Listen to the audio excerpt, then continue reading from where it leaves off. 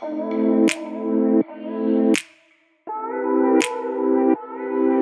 guys, welcome back to my channel. I am here. I'm doing like a on eye swatch first impression review kind of the ColourPop Honey palette. So this palette is a part of their monochrome series. This launched June 26th, I want to say. And it was $12. So they have, I don't know how many palettes in their monochrome collection, like at least 5, I want to say. I don't know, but they're $12 and they look like this. This is what the palette looks like. So it literally is all yellow shades, and I don't want to get into my review for it. I want you guys to see the swatches and everything, and then I will hop back on and I will let you guys know what I think about it and the colors and everything. But yeah, so that's really it, and stay tuned for the swatches. Alright guys, so I am just priming my eyes here. I'm using the MAC 24-hour eye base. And then I am also going to go ahead and set that primer with just a light skin tone shade from the BH Cosmetics palette. Okay guys, so here is the palette. I'm just going to go ahead with my NYX blending brush, and I'm going to go into the shade Stinger. And I applied this one about 3 times. You can see right here on the first application it was pretty sheer, so I went in a couple more times and just tried to build it and blend it, but it's just a very light shade. I don't know if it was because I put it over the white base or what, but this is basically what it is looking like. Alright guys, so I wasn't really happy with the way the shadow was performing over the 24-hour eye base, so I went ahead and used the Makeup Revolution concealer on the other side.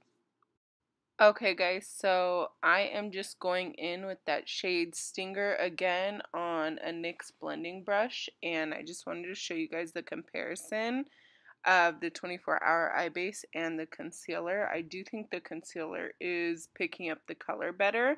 I did build it up the same on both eyes just so it was even. Okay guys, so I'm just going in with the shade Sunburst. I did reprime my eyes, so the left side does have 24-hour eye base set with the powder. The right side is just concealer. You guys can see that the shadow isn't picking up really well. Mind you, this is using the shadow dry with a dry Morphe flat shader brush. But when I move on to the concealer side, it picked up immediately. Sorry, I'm out of frame. But it picked up immediately, and it looks like almost 2 different shadows. So next I wanted to show you guys how the shadow performs wet. So I'm just using my MAC Fix Plus and the same Morphe flat shader brush, so you guys can see that even on the 24-hour eye base side, wet did perform a little bit better, but the concealer side just overall looked better. It was more metallic, it grabbed better, there was less fallout, it just looks better over concealer. Alright guys, so I'm just going in with the shade Sweet Spot next on my NYX blending brush, and you guys can see how the shadows perform. Again, primers are still the same. Left is the 24-hour eye base set with the powder, and the right is just a concealer that I allowed to dry down.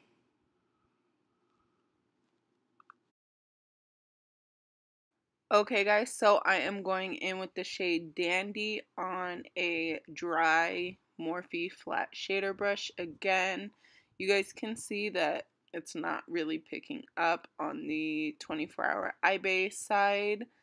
I don't know what was going on, but on the concealer side, it picked up really well, and literally it looks like if I wet the brush on the concealer side. but both of them are dry. So alright, so I just wanted to quickly show you guys the shades wet as well. So wet, the primer side did look better, but it still didn't look as good as the side with concealer. Okay guys, so here is the pressed glitter Palooza. I didn't swatch it on my eyes because glitter tends to irritate my eyes and I didn't want that to happen with me having to do the rest of the video. So here you'll see the top is without glitter glue and the bottom is with the NYX glitter glue. Alright guys, so here is the shade Queen Bee. It's a really pretty bronzy yellow shade, and I'm still using my flat Morphe shader brush. On the primer side, it's not picking up bad, but you can see on the concealer side, it's picking up way better, and this is dry. I did just realize I forgot to do this one wet, but it is what I'm wearing in the beginning, guys. Sorry. Alright guys, so I'm going in with the shade Totally Buggin'. I am just using a BH Cosmetics blending brush. Yeah, you guys can see the primer side right now versus the concealer side. I did build up the primer side, I want to say like 3 or 4 times. It's a pretty color. It's just a mustardy yellow, a little bit deeper than like Sweet Spot and Stinger, but not very deep at all.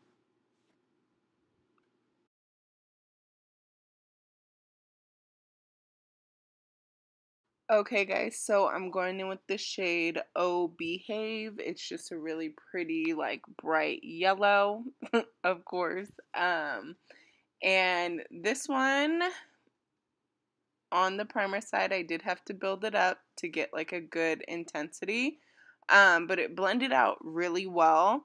You guys will be able to see that on the concealer side, it kind of grabbed and was pigmented right off the bat. So I personally would recommend using concealer for this specific palette just in general. Okay guys, so now we're going in with the last shade, which is Buzzkill. It's just a mid-toned yellow brown color. On the primer side, it was harder to get full opaque color. I did have to build it up. This I think is 3 times. And on the concealer side, you can see it just grabbed immediately and it blended out really pretty and easily.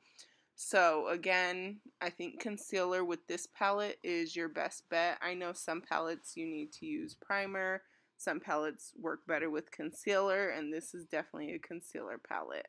Okay guys, so there were all the swatches. My eyes after that were literally on fire, you guys. Like, I just could not deal with it. But so you guys seen that the shadows definitely perform different with unset concealer versus primer and powder, which is on this eye, and then unset concealer was on this eye.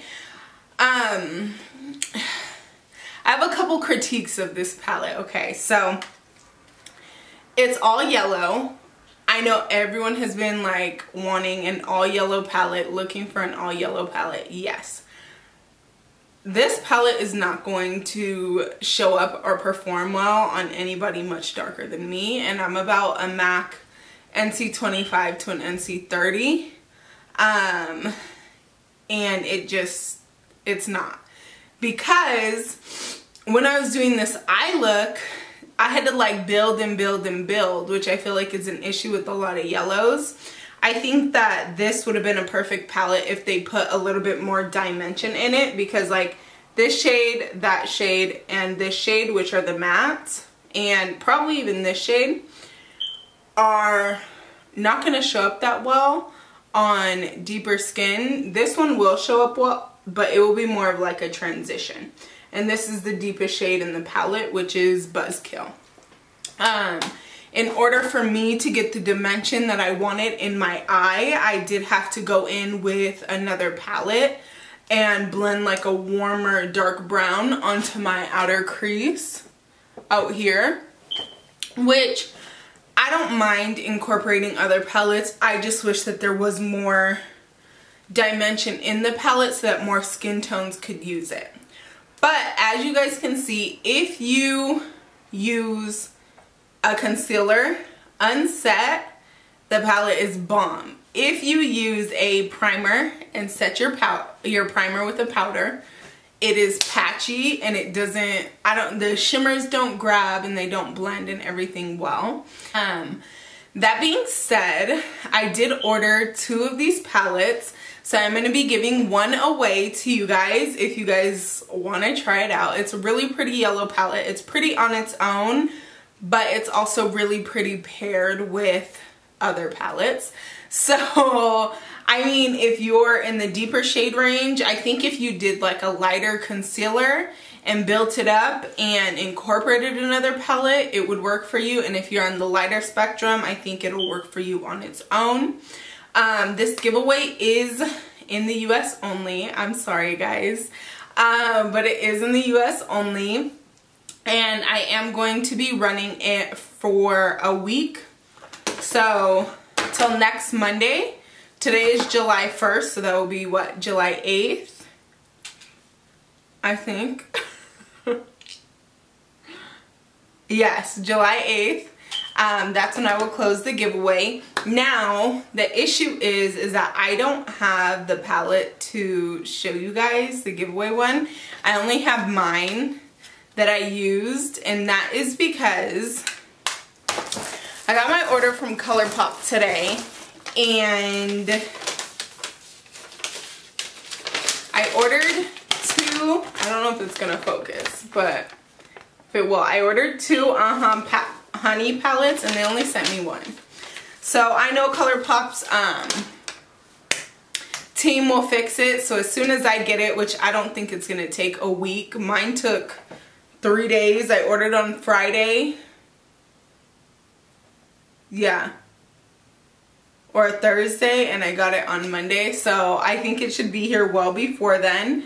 And then as soon as I get it, I will ship it to you guys. So for the giveaway, you guys will need to subscribe to my channel, and then also follow me on Instagram and comment your Instagram name. I will have my Instagram down below, but it is the same as my channel, so autumn_Trelise. And that's it. I also picked up these pigments, which I will post some pictures of swatches and those on the eyes. I'll do an eye look with them on my Instagram. So if you guys want to see those, head to my Instagram. And if you guys want to win the palette, again, subscribe to my channel, follow my Instagram, and then comment your Instagram name on this video down below. And then I will choose next Monday and I will ship it out to you. So yeah, overall I think it's a good palette. I don't think it's amazing, but I do think a yellow palette in general would be hard to make, just because yellow doesn't work with every skin tone. And that's just, I'm a makeup artist. I've done makeup for 9 years, and that's just my opinion. You can make it work, but it is harder to work with for every skin tone. So yeah, I'm gonna stop rambling. Thank you guys for watching. I hope you guys liked the video. Let me know what you guys think about the swatches, and if you guys picked up this palette, and what is your favorite palette from their monochrome series. So yes, I love you guys. God bless you. Bye.